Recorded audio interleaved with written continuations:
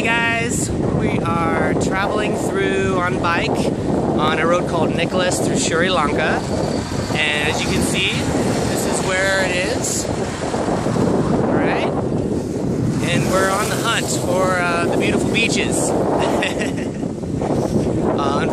It looks like all the signs are not in English, so we have to kind of figure out how to get around by memorizing landmarks.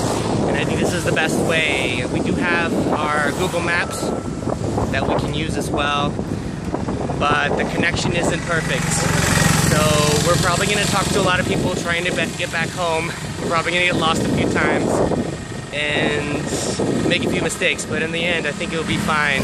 There's a lot of nice people here and most of them do speak English.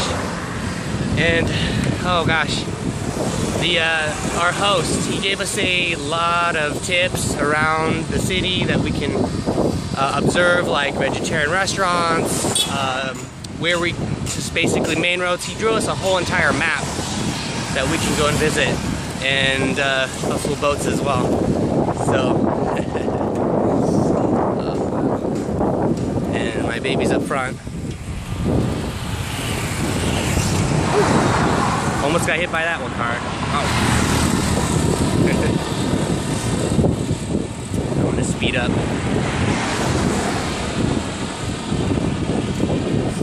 And also we're on the search for coconut water because it is hot. We want some liquid. Hey baby. One of the guys at that supermarket back there, not supermarket, but the little restaurant, told us that there's coconut water at the supermarket up ahead on the left. Okay. Yeah, you want fresh coconut water, right? Well, I guess we're gonna have to climb some palm trees. You're welcome. Oh. So we're not sure where we are.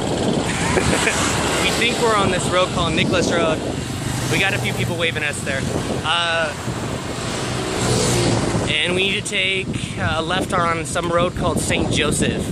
And this is hopefully going to be obvious to us. If not, we'll have to ask. But it's supposed to be past the bus station up ahead. So we're just observing, trying to figure out the landscape, identifying what we can do here, and we haven't had breakfast yet, so we're definitely hungry. All right. Well, we'll talk soon. And I'll keep you posted.